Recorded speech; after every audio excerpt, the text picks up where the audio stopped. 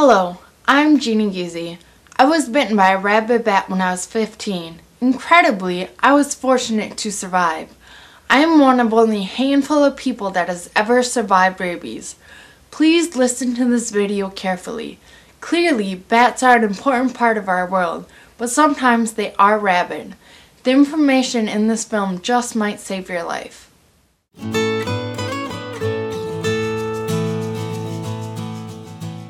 Bats play an important role in the ecosystem which impact our lives on a daily basis. As you watch this video, you will learn about bats in the ecosystem, you will learn about rabies virus and the relationship between bats and rabies. You will also learn that rabies is a preventable disease and how you can avoid coming in contact with a bat to prevent a possible rabies exposure. You will also learn what steps to take in case you are exposed to a rabid animal. Rabies is a viral disease of the nervous system that can affect all mammals, including humans. Rabies is most common in carnivores, which are meat eaters, such as raccoons, skunks, foxes, and dogs. Rabies virus is almost exclusively transmitted by the saliva from a bite of an infected animal, although additional routes of transmission exist. The viruses that cause rabies are adapted to the nervous system. After a bite from an infected mammal, the virus travels in the peripheral nerves to the spinal cord and brain. Two different forms of clinical rabies occur: paralytic rabies, also known as dumb rabies, and furious rabies. Although tens of thousands of people die from rabies around the world each year, rabies is a totally preventable disease. In the United States, wildlife such as bats are a source for transmitting rabies virus to people through a bite. Bats are common across the United States. They live in many places like buildings, caves, mines, and trees. Bats are nocturnal and fly at night, often feeding on insects.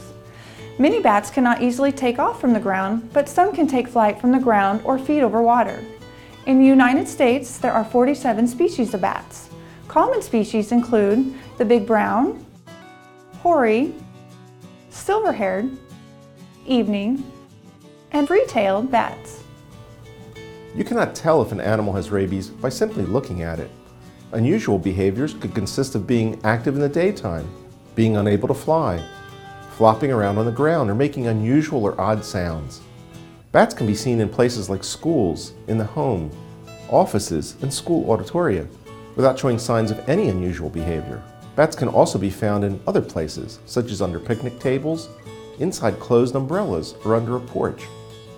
Another thing about bats is that they're small and have small but sharp teeth. And often the marks from a bat bite are not overly dramatic and may not be obvious after a bite.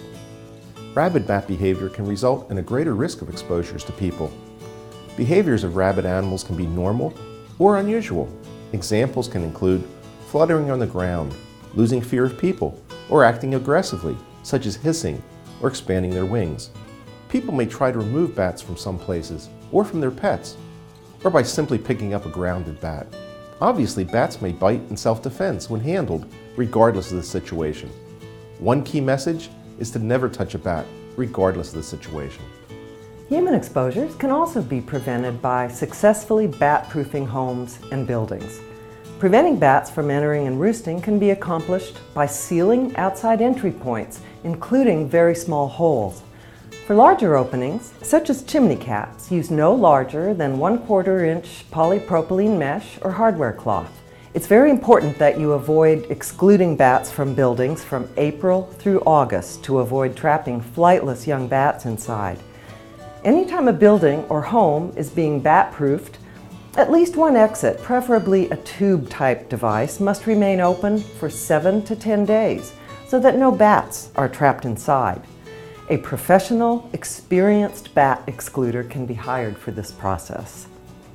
If bitten by a bat, the bite should hurt. Most individuals will be aware they were bitten. However, bats have small teeth. Marks may not be noticeable and may not bleed. The bites might heal quickly before being noticed. All bat bites, regardless of size, must be taken seriously. If bitten by a bat or any mammal, wash the wound thoroughly with soap and water for several minutes. Then tell an adult immediately so you can seek proper medical advice. If you come in contact with a bat, regardless of the situation, report this to an adult so you can seek medical care. If you see a bat when awakening from sleep, regardless of where you slept, such as in a bedroom, tent, etc., Tell an adult so that the bat may be captured safely and reported to the health department. The health department may instruct you what to do next and can help you with advice on how to safely capture or remove a bat. This also applies when a bat is found around a small child, a mentally impaired individual, or someone that might be intoxicated. If you think your pet's been bitten or has come in contact with a bat, report this situation to an adult so you can contact a veterinarian or your health department for assistance. Rabies can be prevented by avoiding exposure. After exposure, the disease can be prevented by wound care and vaccinations. These injections are administered in the arm and are not particularly painful. These injections will prevent you from developing rabies and allow you to continue in your daily activities. Bats are able to peacefully coexist with people and provide us with many benefits. Worldwide, bats are a major predator of night-flying insects, including pests that cost farmers billions of dollars annually. Throughout the tropics, seed dispersal and pollination activities of bats are vital to rainforest survival. In addition, studies of bats have contributed to medical advances, including the development of navigational aids for the blind. There are over 1,250 species of bats worldwide. Many local populations of bats have been destroyed, and dozens of species are now endangered. The best protection we can offer these unique animals and ourselves is to learn more about their habits and recognize the value of living safely with them and giving them the respect they deserve, as we should with all wildlife. This educational video has been presented to you by the Global Alliance for Rabies Control and supported by the Zach Jones Memorial Fund. Rabies is a serious life-threatening disease that is completely preventable with proper education and action. To learn more about bats and rabies, visit the Global Alliance for Rabies Control at rabiesalliance.org, Bat Conservation International at batcon.org, and the Centers for Disease Control and Prevention at cdc.gov/rabies. To learn more about Zach Jones, visit zachjonesmemorial.org.